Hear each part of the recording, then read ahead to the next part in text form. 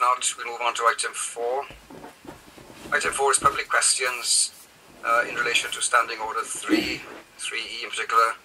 I'm going to take item 4A under this, which is to receive a statement from a member of the public regarding Bethania. They are statements or questions, and I will allow a statement to be made by a member of the public. Clerks, can you please bring in a member of the public? Right. Can you beg all the councillors? Oh. Sorry there, Ruth. Yeah, sorry, there's a lot of background noise. Yeah, sorry, I was just trying to convince the other people as soon as I got anything I can. Let me know if you're thinking of anything wrong, okay? There we go. Okay, Yes, I'll make myself through for now and then I'll come back in. Diolch yn fawr. Okay, can you hear me? Yes, that's brilliant. Great. So, noswaith dda pawb. Good evening, councillors and clerks, and thank you for this opportunity. Just further to the decision made at last week's council meeting to reverse the decision made in 2019 to close Bethania Chapel, I'd like to ask the council to reconsider the decision based on feedback from the community that I've collated and the lack of factual information provided to the new councillors prior to the meeting, allowing them to make a truly informed decision. So further to the last meeting, I created an online petition. I shared that petition on my personal Facebook page and invited individuals to sign if they felt it to be in the best interest of the community. So I'll just read out the words in that petition just to put into context for you. So the purpose of this petition is to request Glynneath Town Council retract the decision made at the May meeting to reopen the community centre located at Bethania Chapel in High Street, Glynneath, despite the decision previously made to dispose of the building. We, the undersigned, whilst not against the sale or transfer of the building to a third party, with no financial burden on the Glynneath taxpayer, do not support the cost implications. It has already been identified that significant structural work internally and externally is required, and when operating previously, was doing so at a financial loss. A feasibility study, which included questionnaires to residents, identified the chapel as low priority for development. The work that is potentially required on the chapel has not been accounted for in the budget, therefore other developments could be sacrificed for the chapel. And in the same meeting last week, the council agreed the community plan with the development of the welfare park at the top of the list. So we do not feel that the council is representing the community it serves. So the online petition reached 308 signatures. Because of the interest in the petition, I was asked to provide a hard copy version of the form, and I received a further 400 signatures. That's a total of 724 signatures. Of these signatories, there's a good representation of all age groups from all areas of the town, including local business owners. Just to put that figure into some context, and my figures might be slightly out, but I think they're there or thereabouts, 2,700 residents voted in the last election. 724 residents signed the petition. So that's almost a third of the voting population who are against the reopening of the community centre under council ownership if it costs them money. The probability is there are probably a lot more that are not aware of this position because it was only available for 3 weeks and it was only shared via my Facebook page. I think we also need to consider the number of votes received in the last election for each of the councillors who voted for the reopening of the chapel. So again, councillors Morgan, Gregory, Blower, Edmonds and Bullman, between you received a total of 675 votes. That is 50 votes less than those who signed the petition and do not agree with the way you voted in the last meeting. The point again that I'm trying to make is that I don't believe that you're acting in the best interest of the community, which is the fundamental purpose of your role. To support my points, I've extracted a couple of the verbatim comments that have actually been made on the online petition, which you can see for yourselves, and I will forward copies of the hard copy versions and the online petition, should you so wish, following this meeting, that can be distributed amongst the councillors.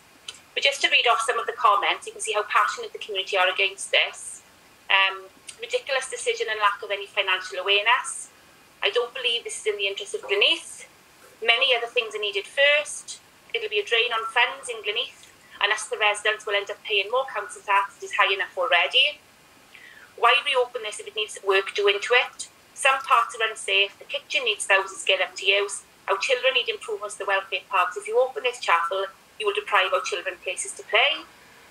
The money would be better spent on the welfare park. I'm signing because it's a total waste of public money. There are far better things to do for Gleneath residents than waste money on something that does not do anything for the village. They should not have been allowed to go to vote. Newly elected councillors have not been given the full facts, including costs associated to the building. Because the decision to keep the chapel is nothing but a drain on the community.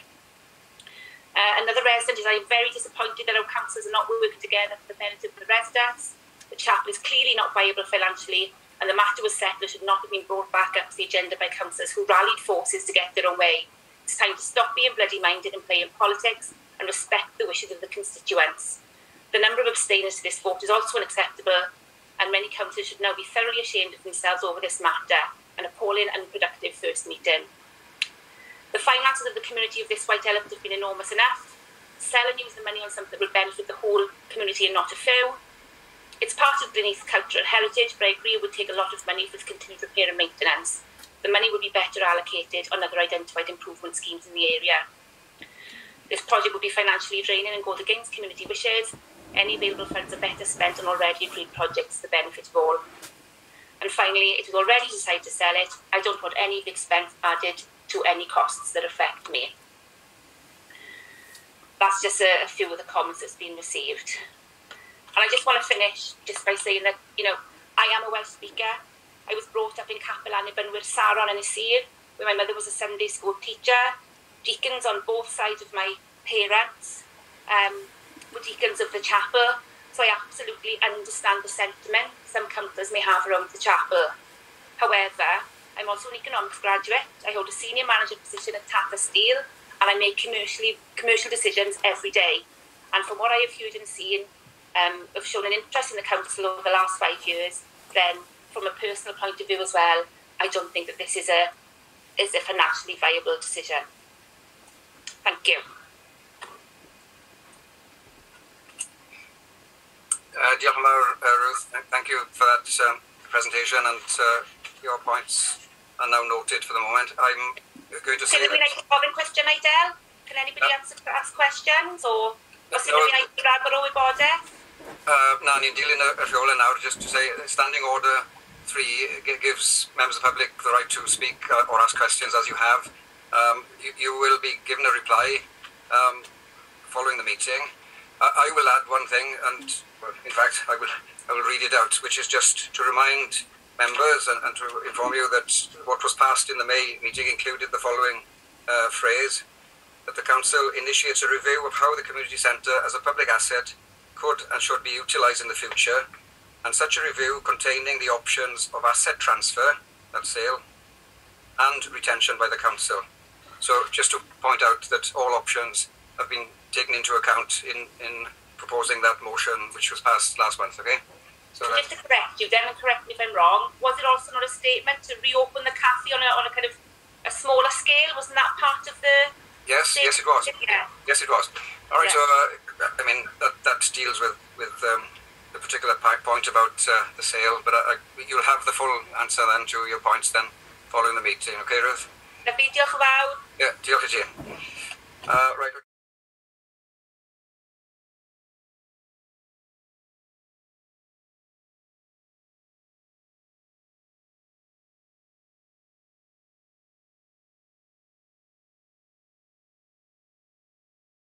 Thank you. So that's really all I've got to say, and to conclude the item on the minutes. Item 6 on your agenda has got a little A at the moment, which is to receive a statement from Geraint Thomas. But I understand that Geraint is happy for the Friends of Bethania's presentation to happen before that. So if we can organise ourselves now technologically, I'm going to extend a warm welcome to Delith Evans and Brenda Harrod from the Friends of Bethania, who are going to lead this presentation. And members are going to see some slides and listen to the presentation, and Friends of Bethania will explain Nobody wish to take the item. So I'll hand over to the friends. Try and put myself on mute now, and the clerks will help with the sharing of screens and slides and so on. I hope everyone will be able to see. If anybody doesn't see what they're supposed to see in terms of slides, please interrupt. Diolch yn fawr. A different... No, not substantially different, but there are more. It's similar to the one that was presented to us. Yes. It's just, it was really for the benefit of the new councillors who couldn't. If you can then, because I know I don't take as long as you like for me. In terms of the findings that came back from the last month's meeting, in terms of the heritage grants and the things, can you update us on that when you get to that relevant stage, perhaps? Certainly, yes. Yeah. Well, as much as I know, yes. Yeah, that's fine. I'm really sorry about this. I can't get the costs together. Sorry. All right. There we go. So, what do you want? that has to stay at the top. Yes. Yeah, let's just do the sentence. Yeah. You want to arrest? No.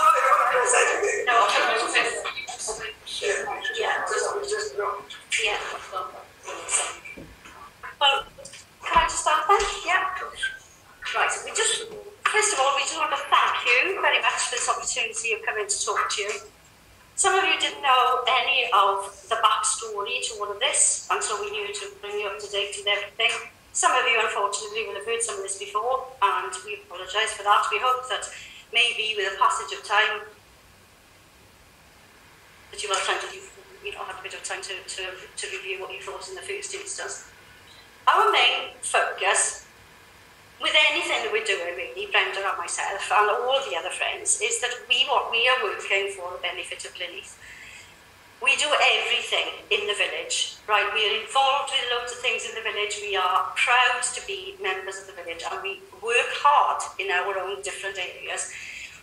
Brenda's worked throughout the pandemic, and we've started working on all improvements in Glynneath all the time. We have quite an aspirational view about Glynneath. We can see that other towns like Treorchy, like Narberth, like Ystogynlais, everybody wants to flock there to live, and we want Glynneath to be on the same level as them. We don't see why we should settle.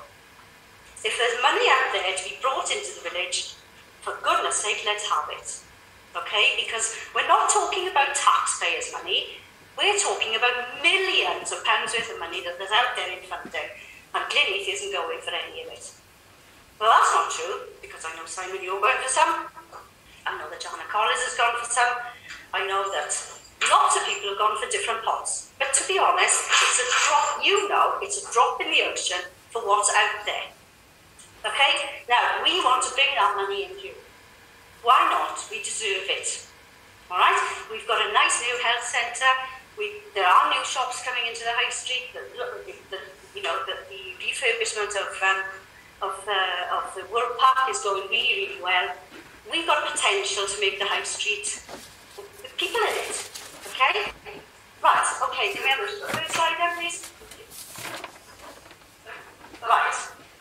No, that's fine, I'll start whatever, it makes no odds.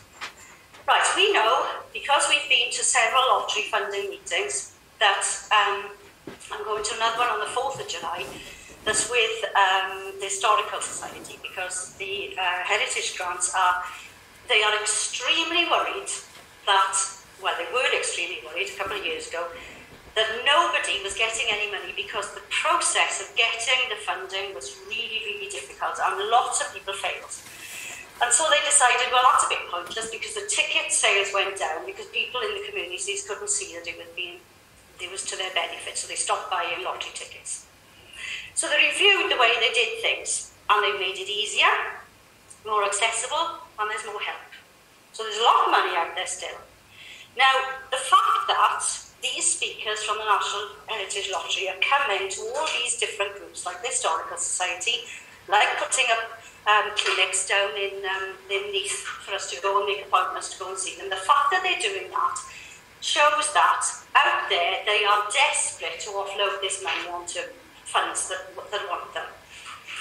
We in Glynneath are part of a highlighted area that is really at the forefront of Neath Patolwyd and the Welsh Government to get funding for regeneration. We can get that money, and there are lots of helpers out there in order to get it. If we have tourist attraction, if we have things going on in the village, people will come into it. They will benefit the shops. There'll be more tourists, more people buying stuff. I don't want to read the PowerPoint. You can read it yourself. You can see all that yourself. I just want to point out that because the Waterfall Country project is ongoing, we can see that Glynneath, if you put a pin in Glynneath and draw a circle all the way around, we're kind of front and centre of all these, the zip wire, the Pendaily Distillery, the waterfalls. We are at the forefront of it. We are getting tourists who are coming into Pontypridd and they're not coming here. Why are they not coming here? Because there's nothing to bring them here. If there were things here to bring them here, they would spend their money in our village. They would come and they would bring their business with them. Sorry, can I interrupt? Just to check the people who are watching online, we are looking at the first slide, Glynneath working together. I'm guessing by the way you're speaking that you've moved on to another slide. No, but I'm only seeing the title slide. Sorry. Let me just Thanks, Kerry. Okay, so that's how we can go. So you can see the screen change now, yeah? Yes, I can see it now. Yeah. Thank you. On a different slide to us. Yes, I wonder if instead of the screen sharing the presentation that way, let me just... I'm sorry, you're not doing this. Has that moved differently now? Has that moved? You're on with it. Yeah, sorry, I've got revitalisation of High Street on my screen. Yes, that's right, yeah, that's fine. And then, just to check, does that then turn into research and footfall? Well, I can see that that's your next slide on the left-hand side, but the main screen is showing revitalisation of High Street. Showing the screenshot, that's fine, okay. So as long as, would it be okay then maybe if we just pull it from here? Yeah. There we go. So that's the one we just got. That's so what we just see. So that was stuff there, everybody else was stuff there. Right. We were on this one. Right. So now we go to the next one. That's lovely, thank you. No, thank you. Right. We went on a walkabout with Liz Bethania and talked about local traders. She highlighted that business was slower since the surgery closed. We needed more visitor footfall to supplement local trade, and wherever there's been new businesses, it attracts other new businesses. Entrepreneurs like busy places, and so we hope that the research that we did on the footfall for other locations will be relevant to Glynneath eventually. Okay, next. Right, we sent surveys to the Gwyn Hall, Pontypridd Arts Centre, Zoa Merthyr, Ystrygunais Welfare Hall and Queen's Hall, Narberth. They all answered a quite detailed questionnaire that we sent them about how their establishment had changed their high street. We didn't get an answer from Ystrygunais, although we went to the others, and we did go to Ystrygunais, but there was nobody there, so we couldn't do that. So not only did we send to them, we actually actively drove to all these places to go and visit them and speak to the managers. Yeah. And we know obviously that Glynneath would be a scale downwards. The comments being made, Glynneath is not worth that, but we know that. But people of Glynneath deserve whatever the people of Merthyr or anywhere else has the amenities that they've had. So that's not that's immaterial. yeah, if you have one of the pages in your pack tells you that nearly all of them said that, in their opinion, the establishment of their venue was actually front and centre of the rejuvenation of their house streets. If you've been to Narberth, you know that it's beautiful. You've Pontypridd Arts Centre, and we asked them about parking. Because obviously that's an area that some people bring up, and they said certainly the Gwyn Hall and and the Pontardawe Arts Centre said that they hadn't found that parking had been an issue, that people were happy to walk to their activities and things that were there. So, right, okay. Right, they each said that the cafe was integral to a part of their venue. Money invested there saw dividends to themselves, the high street and the local community. Investment will provide better facilities, greater use of cafe, longer opening hours, more profit to be put back into the cafe. Now then, quite a number of these venues, which I think is something that we might consider, or beg your pardon, not we, but certainly any project managers that take these on, it is pretty clear that some of them prefer to outsource their cafe facilities. In other words, a private person comes in and runs the cafe on their behalf, which means that you haven't got staffing issues with the council employing somebody else that they actually sort of fund themselves. And then it gives them the opportunity of opening at their own hours, to have speciality evenings, style events going on there, which is not necessarily to do with with the council business. That if it's their own business, then it's up to them to make a profit, and then whoever owns the building gets a rental from them. Okay, so that we thought that was quite a high priority. Really, we thought that was a pretty good thing. And of course, it takes the responsibility of the town council, whoever owns the building. Yeah, whoever owns the building. There was a possibility then of theme night, cinema, suppers, or varied ambitious menus. If you go to the Coliseum on the day, you can have a pre-dinner, pre-show, pre-theatre meal there. You can do all sorts of things. It's not just, pie in the sky. These are ideas that are already out there that other people are using. Okay, next one. Right, now then, looking at our survey results, there are a number of options. As Del mentioned just now, third sector, not-for-profit organisation. In other words, a duty manager would run it and pay their own wages from the business generated. That's how it works in SOA. Okay, the manager there sort of gets business in, she gets things happening, and she pays her wages. So that's one system.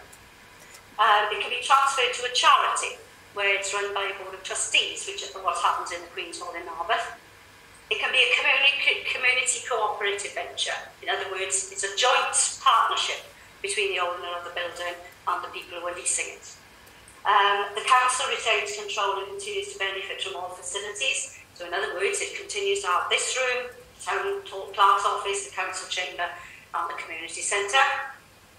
However, selling the building has never been ruled out as an option. That is always a possibility. The open market, however, is problematic because if you just decide to sell it on the open market, you don't know who's going to buy it. And you might end up with another Malcolm Rowe who when was presented with the possibility of acquiring the building by grant funding, bulldozed it down the day before. We're talking here about the welfare hall. The welfare hall, like that. Yeah. The welfare hall was sold by the administrators because they went into administration. It was sold to a man called Malcolm Rowe, who ran it as a business for a couple of years, then decided he didn't want to run it anymore. I'm pretty sure I'm right in saying that Del and Max Boyce achieved funding to acquire it, and when they went down with this news, Mr. Rowe had already bulldozed it. And Mr. Rowe turned out to have a very shady past. In fact, one of his business partners was put in prison for 10 years. So you... That's irrelevant for this. It is irrelevant, except that I'm saying... Yeah. Be very, very careful of what you say. Yeah, I understand. It's a public forum. Yes. Yes. Very, very careful. Yes, I do understand. Yeah. So what's happened is that... What I'm saying is that anything that happens to our special buildings here, they can be not valued by somebody who buys it from the outside. That's what I want to say, really. Okay. Yeah, next one, please. Oh, sorry, I haven't finished the bottom one. If you're saying... Sorry. Right. Now, in the maintenance, the Heritage Lottery Fund would provide high-end renovations which will be guaranteed for a number of years, so self-sustaining, potentially costing the council nothing. Certainly, we would anticipate that, by the time we've had architectural funding, by the time we've had all kinds of grants have been applied for, that actually we could refurbish the building into whatever the community wanted it to be. These can all be under funding based on feasibility survey results. The essential whole community support leading ultimately to the regeneration of Glenheath. It would be better because of the way that the funding works. If you don't do sort of major repairs, the best thing is to do minor repairs and then go for a large grant that's going to cover everything. Okay, it'll fix the ceiling, it'll fix the ground, it'll provide ground heating. It could be anything we wanted to be. In Sower in Merthyr, they've got heat pumps into the ground. They could have state-of-the-art.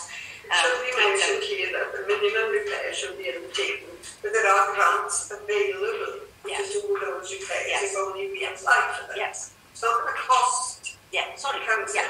Can you identify where those grants are? Because I'm not aware of any grants that will... Yeah, the Heritage Lottery grant will. When we went... Repairs and maintenance? Yes. Are they aware of the condition survey that was undertaken in May 2019? We had... Provide funding for those repairs? When we went to see the last... when we went to see them in 2019, which was the meeting, I think, was the 1st of October, we said, right, are we able to go for any of these fundings? And they said yes. And they said, what's the roof like? And we said, well, we don't know because there's a condition survey out.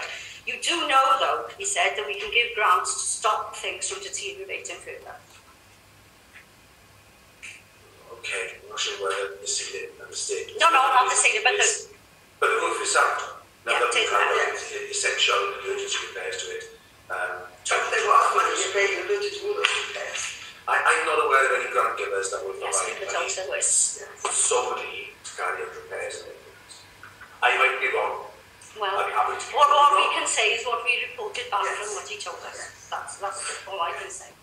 I think it's just because it's a listed building, and I think things take time to process. I think they will do repairs to stop things from getting worse so that they ultimately don't have to spend so much.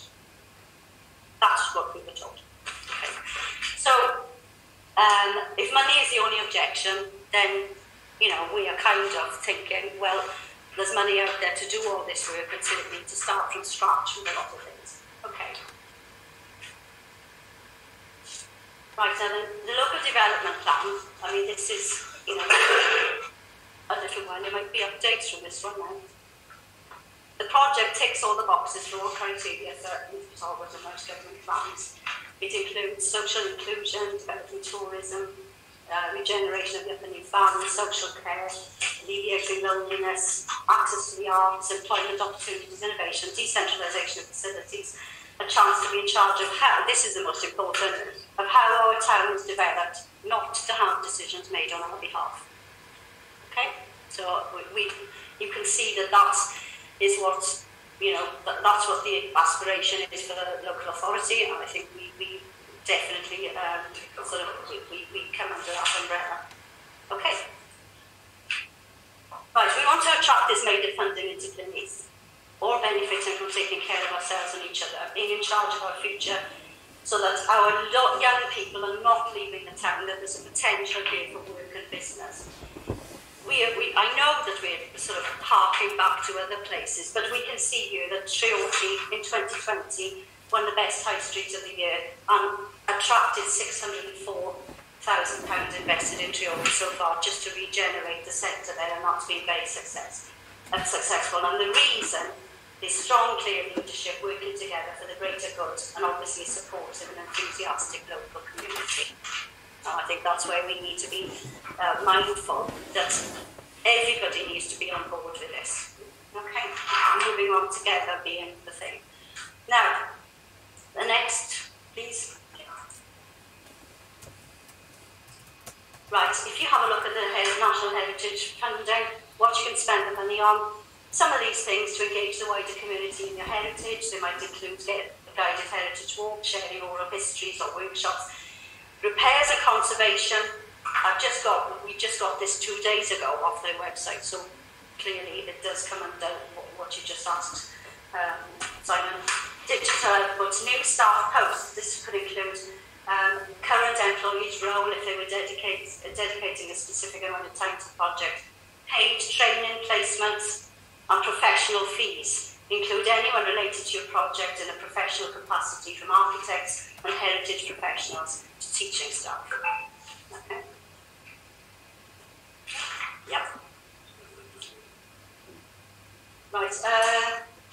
Now then, this next section, your heritage project could include historic, cultural traditions, historical traditions, monuments and historical environments, from houses to fields to caves and gardens, museums, libraries and archives, commemorations and celebrations, telling the stories and histories of people, communities, places or events related to specific times and dates. Yeah, you may be wondering where all this fits in, but we have to have a place to house these activities.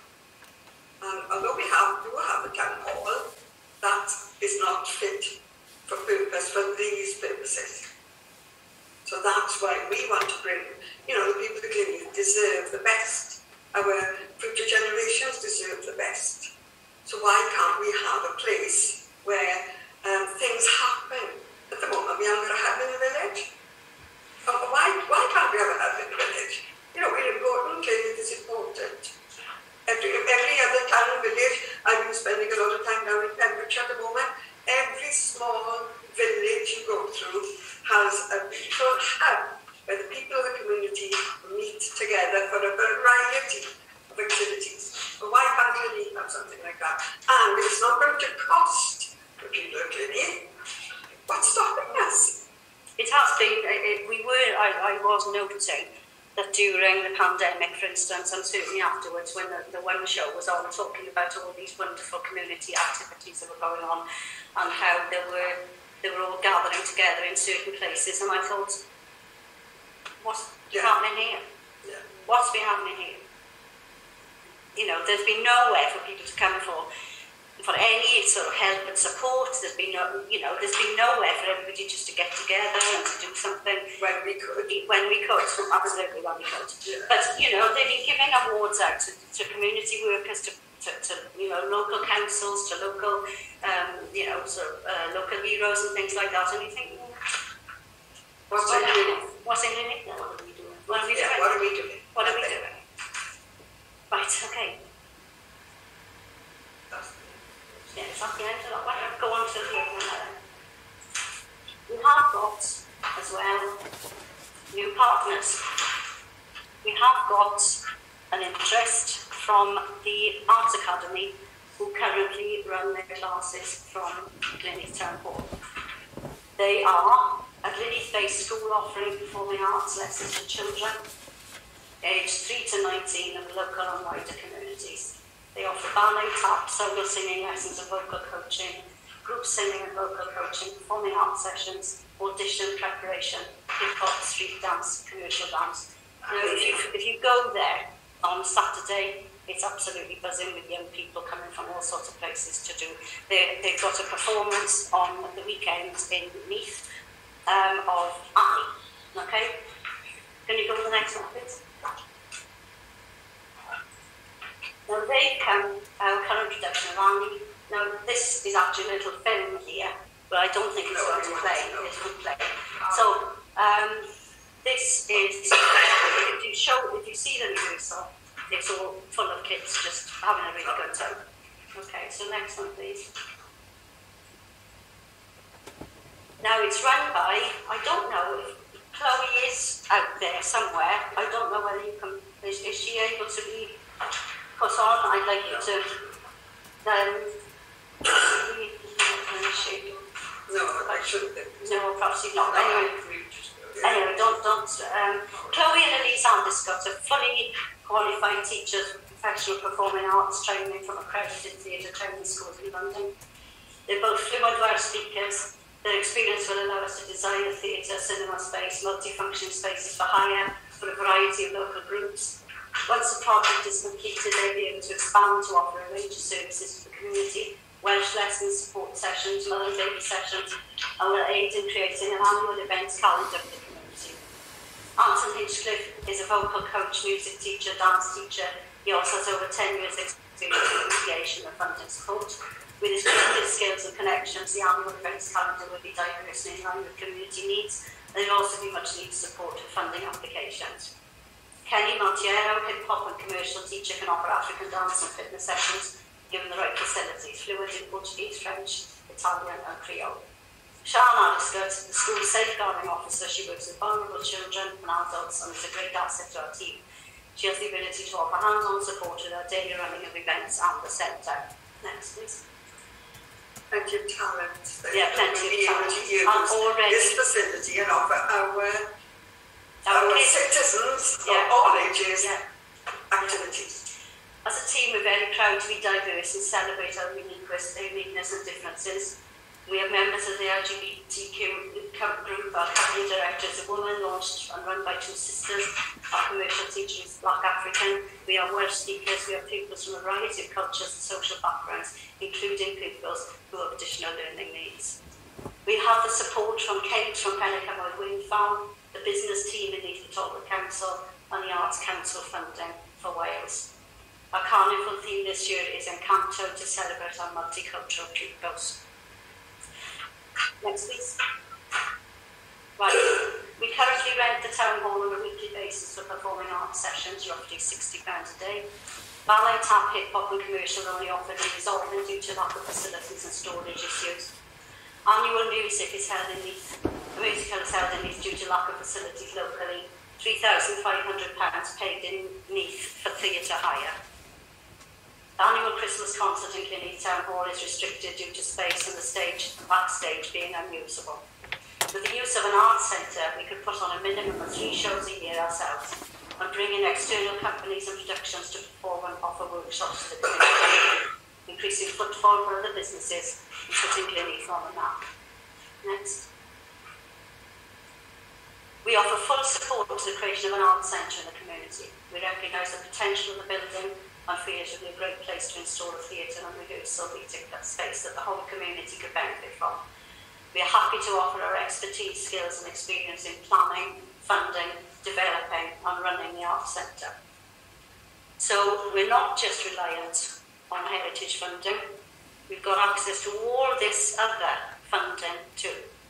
The Welsh Government has said that dissipation of the arts throughout deprived areas in Wales is a priority.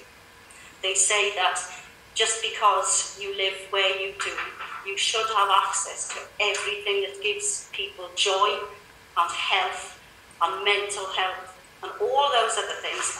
Certainly during the last 2 years when our children have suffered terribly, and as ex-teachers we can only imagine what it must be like. And we think that clinics definitely could benefit from this. And in fact, with their youth and their energy and their expertise, we hope that we can actually leave them to drive the project forward, to apply for the funding alongside us. So not only do we have access to, you know, the heritage funding and the other things out there, but we've got all of this money too. Now, that should reassure anybody who thinks that the town is going to be pouring money into this. That is not the case. Okay, it's not the case. And I know people who say, oh, we've got the town hall where we can do all this. You know, we've all been to the town hall. You can't do this. If we follow the vision for Bethania, we will have smaller rooms. We'll have smaller practice rooms. We will have a bigger room. To set up a venue so we could run the historical society from the village, from the welfare hall in Cymru, because there's no one in the village that owned it. So really, it's not true to say that it doesn't need both these venues. And I'll tell you something, if there was anything that Brenda and I could do to increase the funding for the town hall, I'll tell you now, we'd be in on it straight on, because we're doers. Both of us, we're doers. We don't just sit about and wait for somebody else to do it. we get on with it. And because we got friends at Town Hall, we got friends at Bethania, we got friends at Park, we should be friends at Glynny. Yeah. To drive it forward, drive Glynny forward. When, you know, I lived in this village nearly 70 years. And my family go back generations. And I'm proud to be from Glynny. But at the moment, Glynny, it frustrates me because we're a bit like a desert. There's nothing happening of any consequence to put Glynny on the village. You know, I've given 40 years to education. I know what children need. And we need these spaces so that children. When I was teaching not so far away, the children of the village didn't go out of the village on one weekend. They didn't go past me. You know, we probably took our children to Leeds to do all these activities. Why should we? We got a facility in the village. You know, and I hope, and I have written this to finish, you know, I've given 40 years to education in this locality, and I hope that people know me and my principles well enough to know and to realise that I've never given my heartfelt backing, as I have to this project. It's been on our agenda for around the last 5 years. I never give my backing to a project just because a member of my family tells me to. Now, Dan Morgan may be my brother-in-law, but I am certainly no yes person, and I resent that the cyber snipers in the village, and there are many, and it really hurts me, who post rubbish about me taking this project on because Dan is my brother-in-law. That is a load of rubbish. It'd be far better if they came from behind the closed doors and helped to make Glynny the thriving, friendly, caring community it used to be. You know, if people want to snipe and they're not willing to help, well, be frank. Yeah, be quiet. Okay? Yeah. So, you know, we've got what we think of this project. It's not going to drain money out of the council purses. But the money is there. It's our money too. And yes, it's scary, you know, to go, you think all these millions of pounds that could be coming to Glynny is scary. Who's going to manage it? Well, it will be managers. Trust. Care. Yeah, and think ahead, isn't it? Have a vision for Glynny, because at the moment, Glynny has got closed eyes. Yeah, I think that's pretty much sums up everything we want to say. Sorry. As you can see, we do get passionate about it because it means. Thank you very much, Diolch yn fawr. That was a substantive presentation, and we appreciate the work that's gone into it. I'll just see if there are any final brief questions from members. I'm afraid I'm not seeing hands from I'd here. like to ask a question now. Sorry, Andrew. Kerry, can you call them for me, because I can't see everyone here. I'm Dick and Stephen after Julian. Oh, and Simon, sorry. Yeah. Okay, Councillor. Okay, Julian Bullman first, please. I like the idea of going for the heritage funding, but there are different funds within the lottery community as well to go and investigate. And you mentioned the art councils and so forth, but the Funding Cymru is the guys to go to find out what grants are available, including things like the Disability Fund, which is done through the Welsh Government offices themselves. It's something we've accessed before in different in projects myself. So I'm not sure why we should just limit ourselves to one. No. No, we go for anything. Yeah, No, we go for anything. If you want some guidance, just let me know and I'll point you in the rest of some funding partners, okay? Thanks very much, Julian. Councillor Stephen Evans next, Steve. Yeah, just a couple of questions in relation to points you raised, and I've raised it in the past. You sort of said parking is not an issue in Gleneath. It is an issue in Gleneath. And can you tell me where you see that parking is going to improve, bearing in mind there is only one space down where the old swimming bars used to be? If you drive around Gleneath after 6 o'clock, down the side streets, you see there is no parking in any of the side streets at all. And if you drive down Gleneath in the middle of the day, you'll see how the parking goes on in the High Street and how the place is on chock-a-block. So access and parking is an issue. It's always going to be an issue. The second one is, you made a point that the town hall is not fit for purpose. Can you tell me what evidence you base that on, please? Let me finish. I'll let you finish. So let me finish, please. Sorry. And the third point is this. You contradict yourself in saying that the Bethania could be an art centre with a theatre, and then you go on to say there will be side rooms for people to do other activities. How much space is there in Bethania if you're going to put a theatre in there? Then you've talked in the past about there being a museum in there, and you've talked about other things in there. Where is this all going? Well, if I can just say one thing, we have encouraged people to go to have a look at other venues, and the nearest one to go and see is in Cymru in Merthyr. And what they've done is they've put a second floor in underneath the gallery, and so that they've got a sort of performance area upstairs where they've got a purpose-built lift that takes people up there, and then downstairs they've got an open area where between the pillars and the walls on the other side they've created rooms where there are soundproof rooms, there are rehearsal rooms, and then the middle space is empty, which can be then used for either performance or for yoga or for anything else. Now, we're not saying that all the things that we said might be a possibility that can happen in Bethania. When we put out the survey, we said, what would you like to see in there? And we gave a list of sort of preferences. I mean, it's just like saying, you did the park survey, didn't you? Now, when you did the park survey, you asked everybody, did you want a nature area? Did you want an area for sport? Did you want an area for boats? You had loads of different tick boxes, didn't you? Now, not all those things can happen down the park. You're not going to have a nature reserve down there with cricket and tennis and rugby pitches. You're not physically going to be able to put all those things. What we're saying is, choose what you want. Yeah. Choose what you want. I fully understand about the issues with the parking.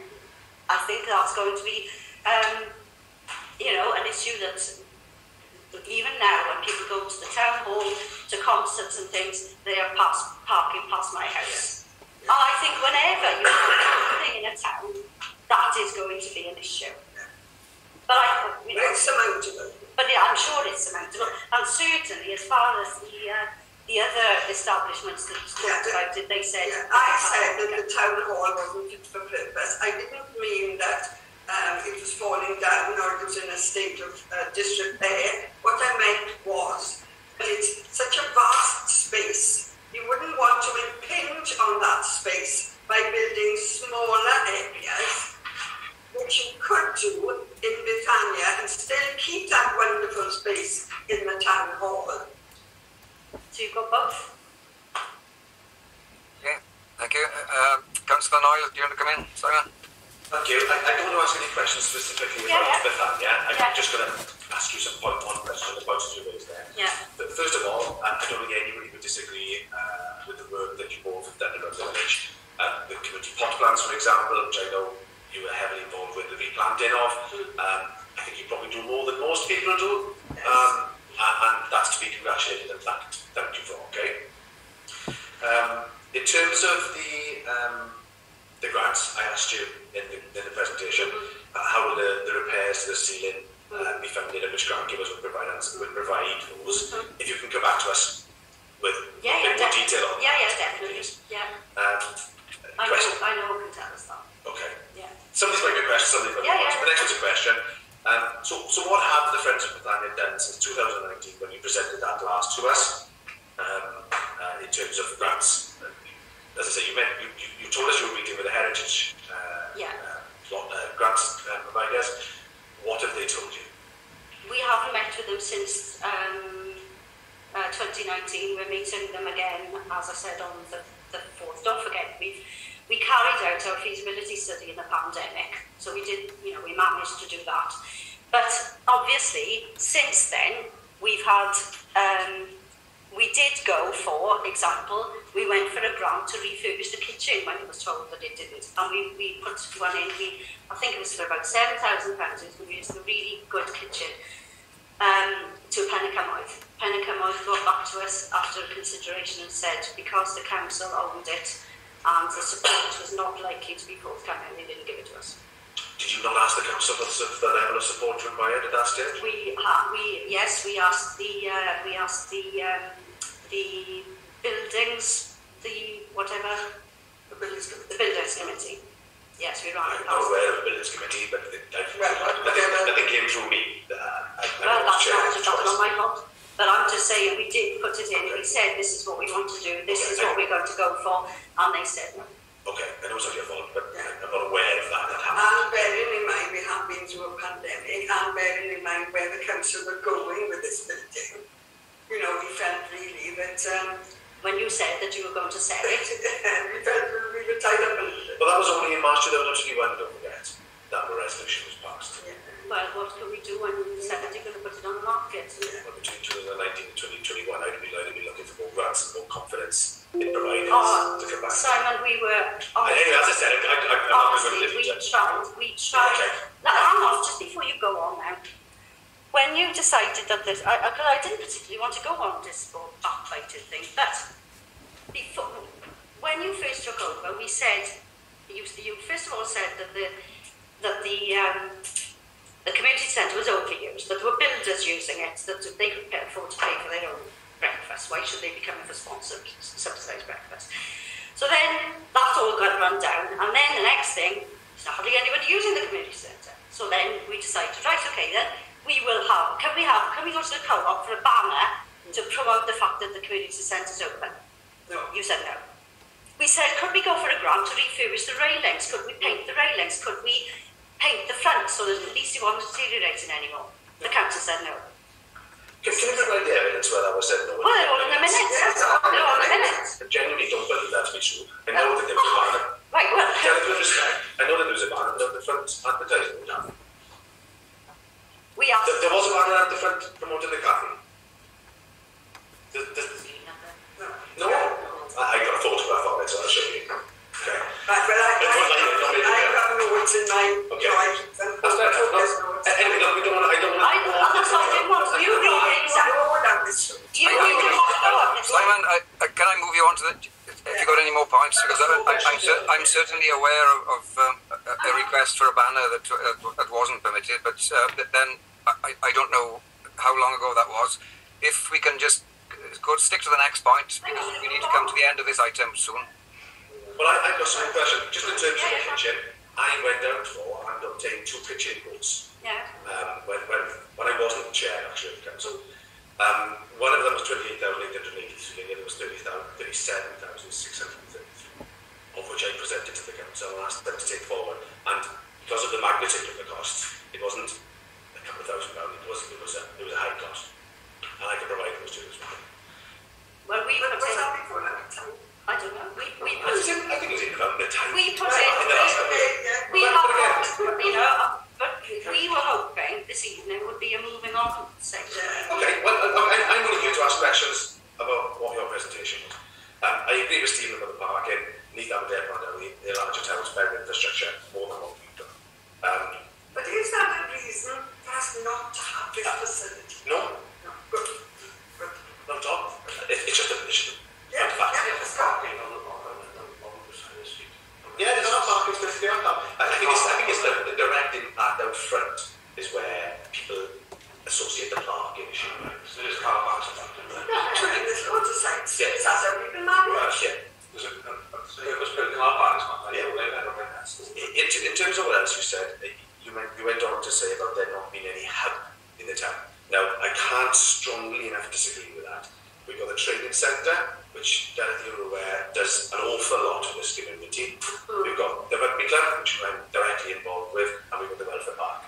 I see those as community hubs in different guises, but a community hub nonetheless. I don't think you can call the rugby club a community hub, because I, for one, wouldn't go to the rugby club. I know, but you're not all of the community. No, exactly. Yeah.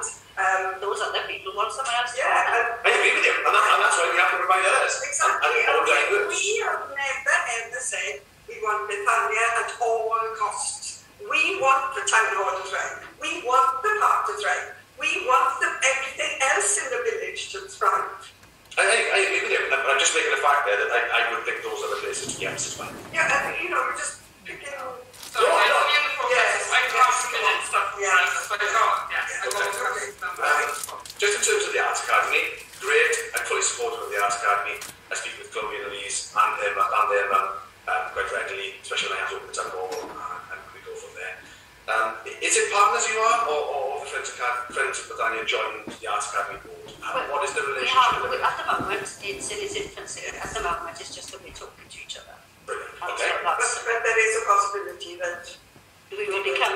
What we were rather hoping for is it would be that we would possibly put together a separate group where it was made up of all different sort of agencies, and there would be representatives from the council and from us and from the local community, so that they would run. So you're not directly involved with the Arts Academy at the moment? not officially. We don't share their bank account. That's what you say. Fine. Okay. You mentioned about arts centre. The training centre, go back to that. Isn't there an arts facility like called the Fame Arts? Simon? Is there a facility there called the Fame Arts? There is a facility there called the Fame Arts, and it doesn't have a window. So I'm sorry that the art group that was there, has folded. Okay, I wasn't aware of that. Because the facilities are not fit for business. And my last point, you quite strongly suggested nothing is happening underneath. I personally take umbrage to that. Personally, again, the rugby club, we've brought in £400,000 worth of grants in the last 7 years for various things, which makes that a community transformation community hub. Okay, we've also got the potential £750,000 bid ongoing for the welfare park, and that's something a little bit unique and different. We've secured and are in the process of erecting and installing the statue of Max Boyce, which is something a bit different. So I would disagree that nothing's happening here. My choice of words was wrong, but as I said, not everybody goes to every facility, so let's provide something else for the people of Cymru. Because not everybody wants to kick a ball. I know that might come as a yes, you. No, we've discussed that before, Della, and I agree with you. There needs to be certain things for certain people, different things for different people. Yeah, and when you say about the arts department, arts thing, you're just talking about somebody sitting down doing some painting and drawing. I'm not. I'm talking about the arts. No, you're talking about the arts. You're talking about the Plaid Arts Centre. That's just for painting and drawing and things. Okay. This is arts in the true sense of the word, where there's, anything.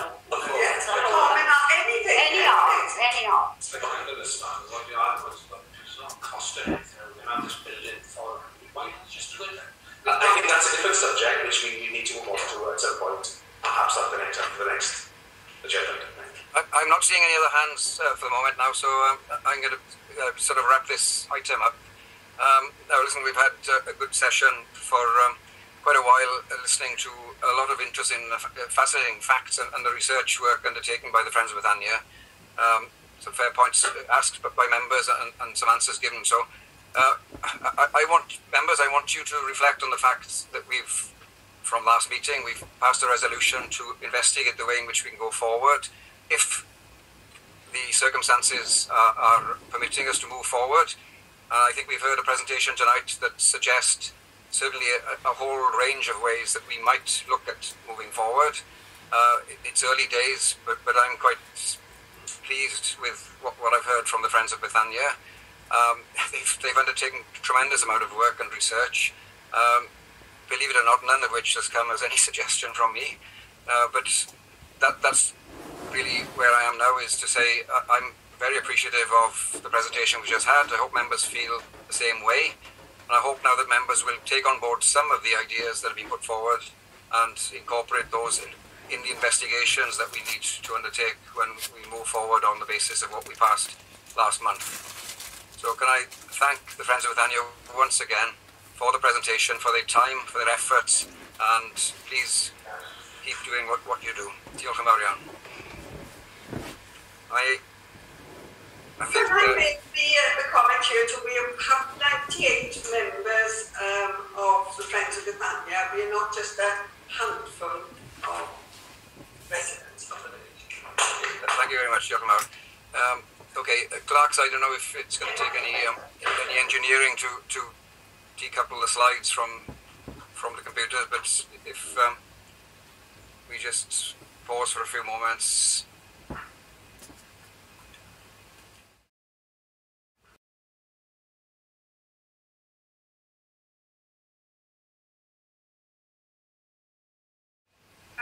Right, okay, thank you. I'll now move on then to items, well, I'll call it item 6B, which is to receive the statement from Geraint Thomas. Geraint, croeso. Yeah, thank you, Chair. I would say at the outset, I haven't spoken to the Chairman either on this particular item. It's a view expressed from myself as acting as an aid memoir or a consultant with the Clerk in moving things forward. Please just bear with me as I go through my presentation. Obviously, the issue of Bethania is very emotive as far as since that meeting, the Clerk and myself have been subjected to some concerns as to why the motion was allowed to take place. That is now academic, as it was already agreed.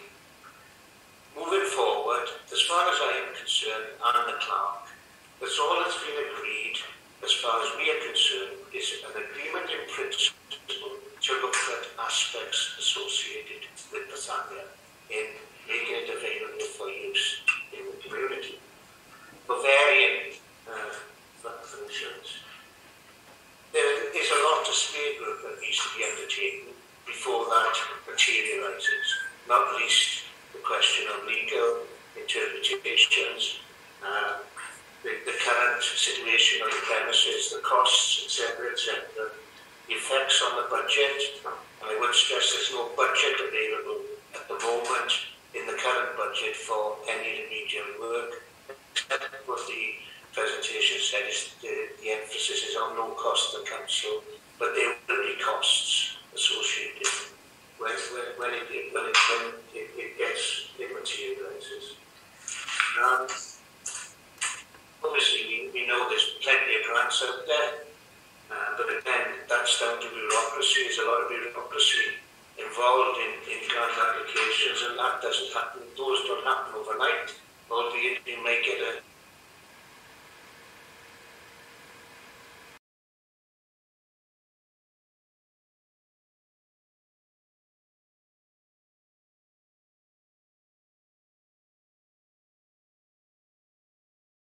with regard to Bethania. So there's no budgetary provision at the moment for anything associated with Bethania. So that's basically what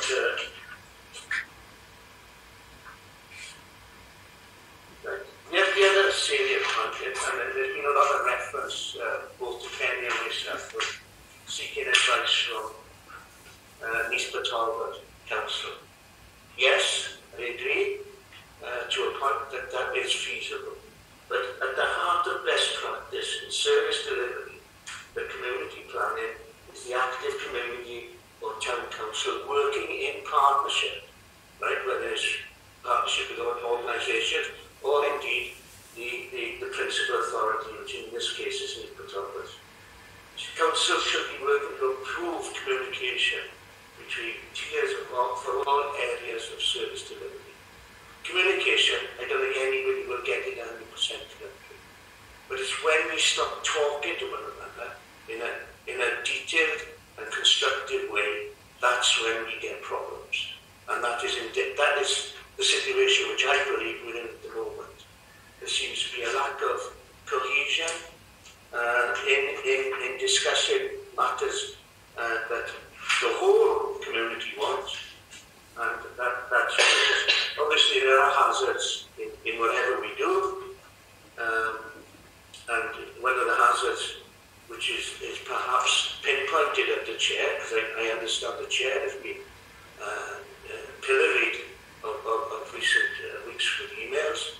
I know he's able to cope with that, but I just want to make this point.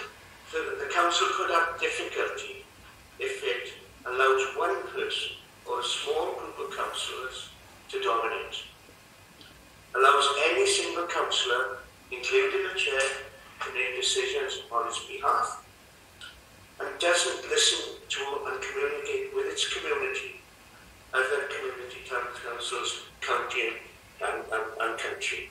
So this document is not the Bible, but if people take on board what is put in this, I'm sure they will understand more fully the situations that we face. As I said earlier, I'm pinpointing this at the councillors who have to make the ultimate decision, and I would stress it's a corporate decision. Right? It's a democratic council. The decisions are made corporately. If the individuals don't like the decisions of the council, they still have to abide by the rules because of the democracy situation associated. Coming back to Bethania, I do believe that Kerry and myself will do our utmost to investigate fully the pros and cons of the situation in Bethania, and we will prepare a report in the long run, depending on the Kerry's workload, which is obviously quite significant, and Kerry Ann, who's with us tonight, it's quite significant at the moment because we haven't had a clerk per se for a number of months, and there's a lot of inherent issues that have to be dealt with, not least sorting out the accounts for the last financial year. So certain things take priority over others. Doesn't mean to say that we won't be looking at it, but we will take on board everybody's concerns, right? Before we go any further with regard to that. I just want to make those points because the public have a role to play, don't get me wrong in all this, but at the end of the day, I want to make clear to the councillors who are making a decision, you've put them in place, right? So you have to go with what the council says, you know. So that's where I'm coming from. It's firm advice, and I'm not. I don't intend in reinventing the wheel, but the wheel has already been done with the Welsh Government, and this is the most up to date and it's the most readable document from my perspective that the Welsh Government has produced to do. So I leave it at that. Thank you for your time. But I mean, it had to be said as far as I'm concerned, as a consultant, to assist you in bringing GTC up to a standard that the public want. Not only I would expect of the councillors, but the public. And that is important. We are here to serve the public. You may not agree with some of the decisions that we have to make, but as long as they're made in the context of the outlines within this document, and we have an audit trail of how we reached the decisions, financial, legal, community engagement, etc. That's the way forward. Thank you, Chair. Thank you very much, and I'm sure our colleagues will take on board all those wise points. I can ask, you've got a new version of the councillor. Yes, you know the text. Kelly will certainly. Yeah, I'm sure all councillors will have a copy. Very quickly. Because the previous version was a good one, but this is now up to date. Councillor Maxwell. Thank you, Chair. I'd like to echo what Geraint has said, and obviously endorse what he has said in terms of the good councillors guide and what we should be doing. I firmly believe openness and transparency is paramount in everything that we do. But I feel at this point, Geraint mentioned in his statement where he said that he believed the motion from last month is now academic.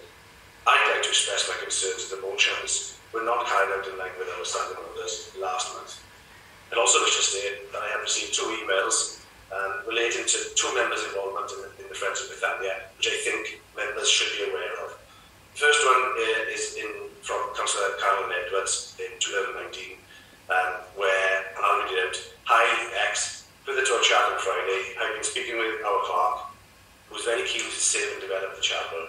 We need to set up Friends of ASAP, and I know we were very busy But if you want something done, ask a busy person. I hope you don't mind, but I've copied X in, as he would like to speak to you for your previous knowledge and involvement in the chapel.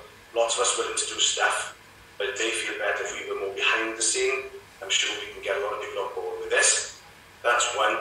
The other is from Councillor Morgan in reply to from the clerk at that point, where he says, "Great, well done. I suppose I'd better concentrate somewhat on the open, inverted commas, battle for Bethania. In the meantime, there are quite a few negatives coming from 5 or 6 councillors where others seem to be more supportive, at least supportive or continuing to try our best with what we've currently got. Fingers crossed we get a good response from the condition survey, both from the point of view of safety and from the vibrancy of maintaining development and building for the future." I have sought legal advice, and I believe those to be premeditated decisions that were documented. Any interest has not been declared by those members. You may. So, would you be happy to send advice over? Yes, absolutely. My reason is that I think last month's meeting wasn't done in the spirit of what we've just said we needed to be doing. And as simple as that. I'll move on to the next stage because I don't want to concentrate just on that. I have no problem with this place. I just think that it needs to be outside of the control of the council, and if the Friends of Bethania and the Arts Academy get together, as I understand they already have, in fact, the Arts Academy lady who has told me she's already saved more than £20,000 of her own money in order to look to purchase this building, and wants to purchase this building, and doesn't want to lease it from the council. She wants to purchase this building alongside the Friends of Bethania and do what they want to do to it, and I'm firmly in favour of that.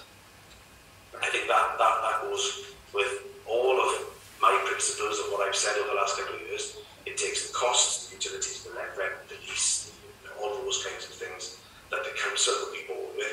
Together with, don't forget, the costs that I've shared this with you, and I don't know if you shared it with everybody else yet. We've got some urgent repairs required to this building. We've got recommended in the 2 years, recommended 5 years, recommended improvements and further investigation. We as a council can't afford to do all of those. There's over £200,000 worth of repairs and maintenance there, which we simply don't have, and we simply can't find the grants for. Right, last to finish. If the Friends of Bethania and Arts Academy can find grants that can do all those things, please show me and I'll help you. Right, I'm pleased to hear you say those few things about the support of moving forward in the right way. I have to say, in terms of your allegations of not doing things properly, I refute those. I've never been personally a member of the Friends of Bethania. That doesn't mean to say that I don't support their objectives. I've never been a member of the Pliny Football Club, but I would support them to the hilt if they wanted to develop something. This is town council. This is our asset at the moment. All I'm doing is trying my damnedest to make sure that we keep it here for the public of Beneath. Whether it's transferred to somebody else to do it for us or with us, that is one of the options that was included in our motion in May. Right? But I really think you shouldn't go into detail about individuals and sums of money because we're in an open session, and I think that's a matter for another day. Right? But okay, so anyway, we dealt with the point from Geraint Thomas, and we thank you for that. And we look forward to receiving that new version of the Council's Guide as soon as we can. Chair, can I come in, please? Yes. Personally, I would, as you just said, refute any predetermination here. I've never hidden my support for Bethania, having been involved in it for quite some time. I have never been a member of the Friends of, and I'd like to know exactly where Councillor Knoyle has had a copy of my private emails. Because that would have been a private email. So where have you had that from, Simon? Well, I think you're going to get answers, I think. So, come on, predetermine. You don't predetermine anything, do you? No. Yeah, we'll look into that afterwards. Yes, please. A valid point. If people are going to quote things from other members, it needs to be done properly and carefully. And I would have thought perhaps a item 7 is